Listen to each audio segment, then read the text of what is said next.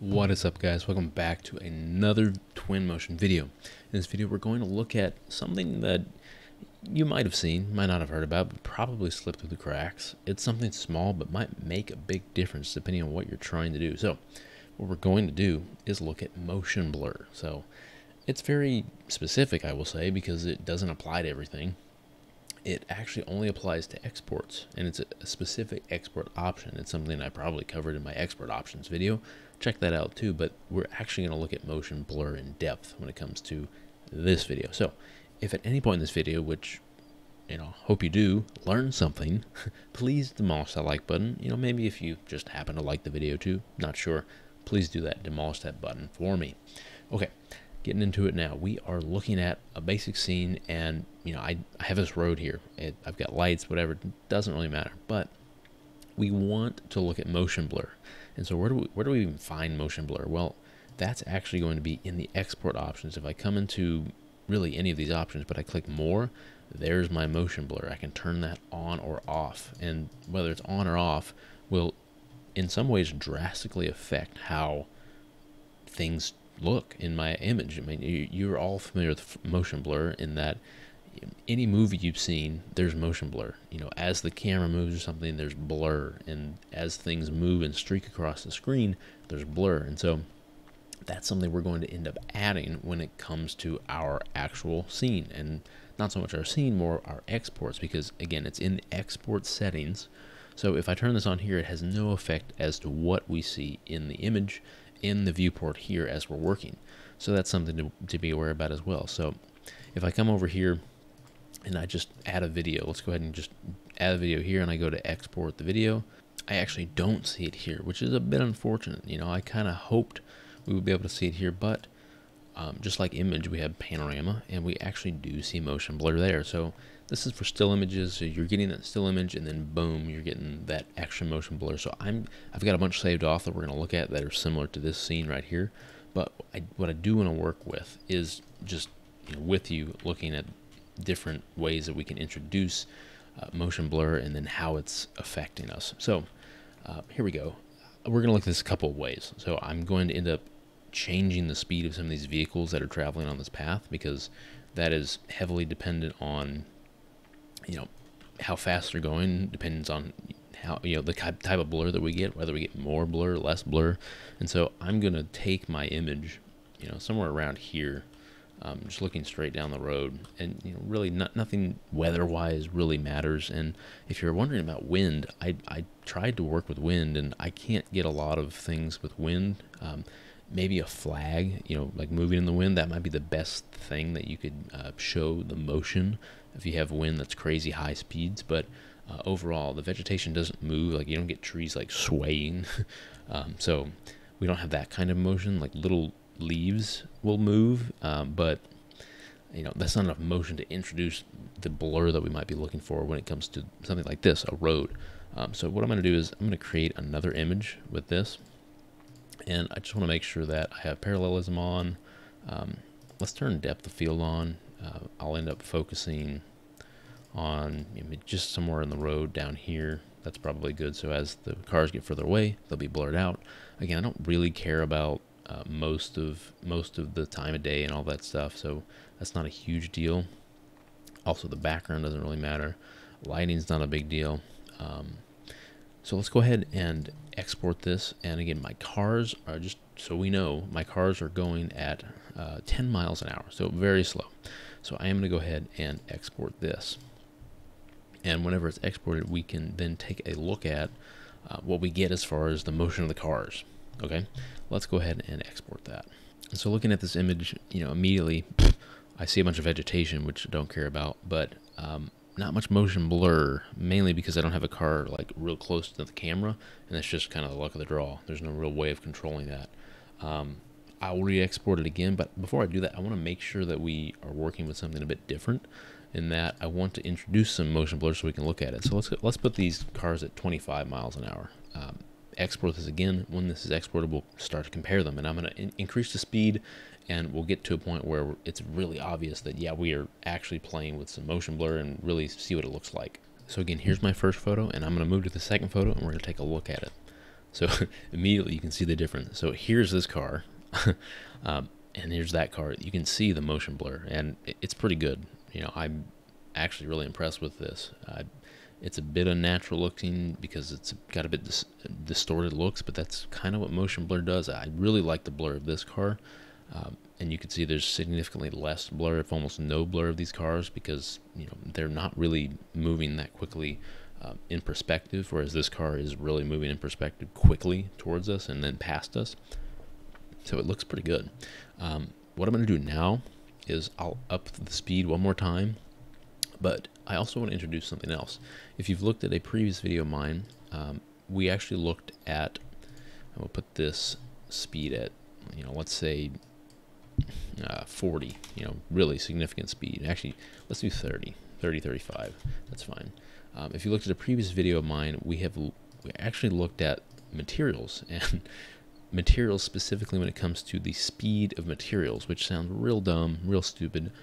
If you don't know what that is at all, please check that video out. It's going to be really helpful and at least get you up to this point.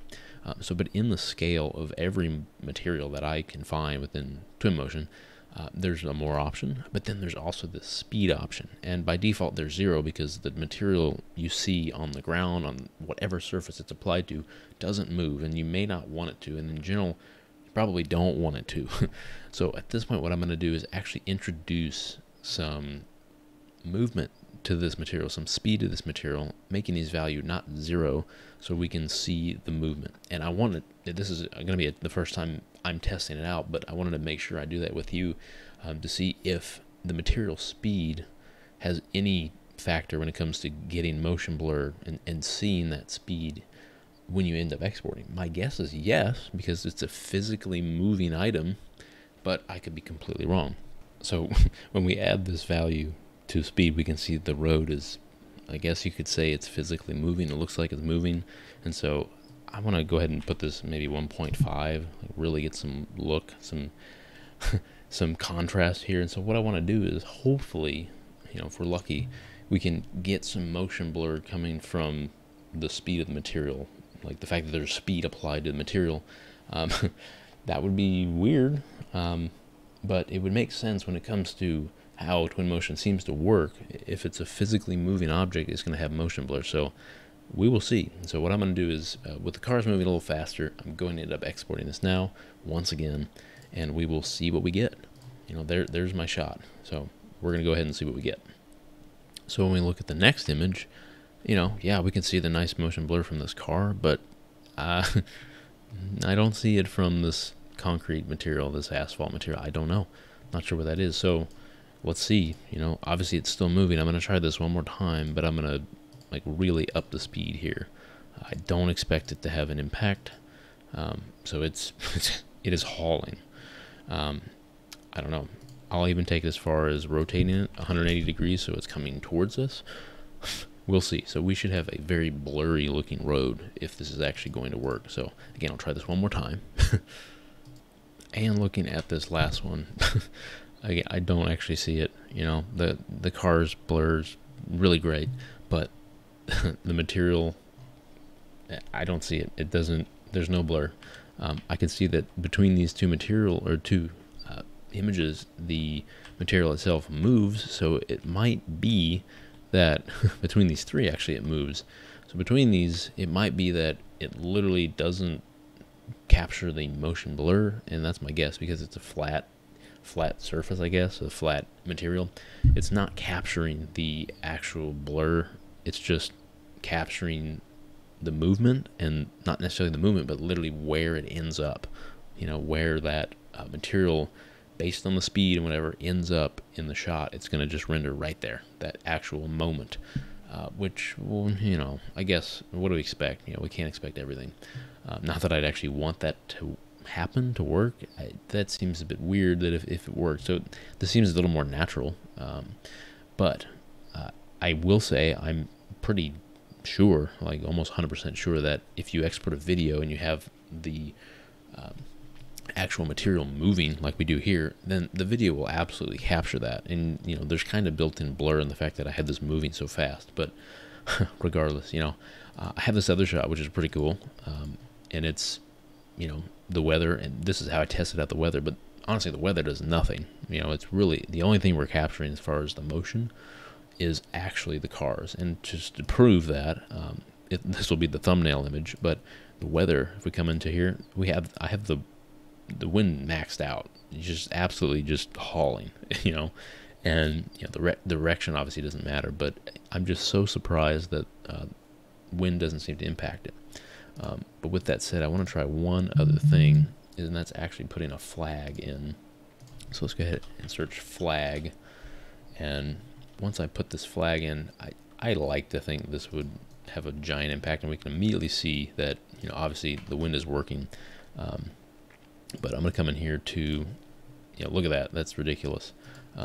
Coming back into the wind settings, we can probably get an idea that, you know, it's obviously going to make an effect. So fixing the location, the direction of the wind, we can probably see some pretty good looking blur. And so I'm going to export one image for us to look at and see if we do in fact get some blur out of this wind sock, I guess. The main thing here is that, you know, it's going to be hard to see because it's really, from what I can tell, the amount of movement. And so can I get a decent amount of movement from it? You know, it looks pretty steady there, so I'm not sure. Let's go ahead and try this flag. That's better. You know, I think I like that a bit more. And so we'll go ahead and get rid of this little windsock thing, and we'll deal with this flag. And it might be that the wind is so strong that I'm just not seeing the flapping that I would expect to see. You know, obviously as I change this, I can make it flap myself, which I won't get to do once I export an image, but it might just be that we need to have the wind speed a little lower to get a little bit more of that look out of the flag. So I will export this and we'll take a look at this. Okay, so this is just kind of the way it is. You know, I've got a flag here, and you know, we can see that it's doing something in the wind. You know, if I zoom in here, it's not a lot of blur there because there's not a lot of movement, but this next image will clearly show that there's blur going on with these cars. Like, it looks pretty good. I like that. But you know, minimal, if no, blur there with the flag, just because it's not moving that much. But don't know. You know, I think that's just kind of the way it is. The way we're stuck with that, and you know, that's okay. So really, that's going to do it for this video. We looked at really everything motion blur, and that we can see that in all of our exported images or panoramas. It would apply all the same. It does not work with material speed, clearly, but objects, physical objects moving, work pretty well. Like cars, you know, this flag in theory would, or you know, should work, or technically it is working. It's just so hard to see because it's small, whatnot. So this cars, probably one of the best things is cars, you know. So try and introduce that. Weather, unfortunately, doesn't work either, but cars, something like that, if you want to do that, it really does add a bit more liveliness to your still images, because that's what we get, still images or panoramas, nonetheless, still images. So again, that will do it for this video. We looked at motion blur. If you did happen to learn something, please demolish that like button. It really helps me out a lot. And you know, that will do it. Have a wonderful day. See you in the next one. Thanks for watching.